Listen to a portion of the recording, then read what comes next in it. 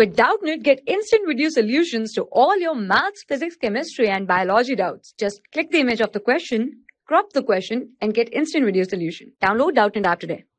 Hi, welcome to this video, and the question is find the number of sides in a regular polygon if its interior angle is equal to its exterior angle. So here we will use two formulas, the first one for the interior angle and the second one for the exterior angle. So in case of a regular polygon, interior angle is given by n minus 2 into 180 degree divided by n.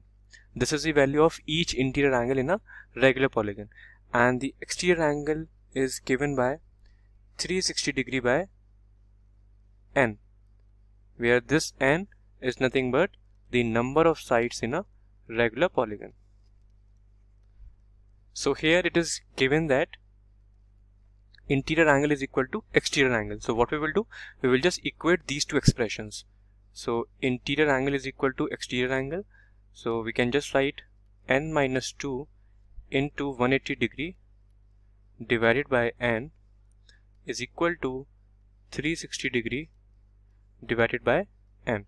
Now we can cancel this n by this n, and also we can cancel this 360 degree by this 180 degree, and this will be 2 here, and finally we will get n minus 2 is equal to 2, and from this we will get n is equal to 4. So the number of sides in this polygon are 4. I hope you have understood. Thank you. For class 6 to 12, IIT JEE and NEET level.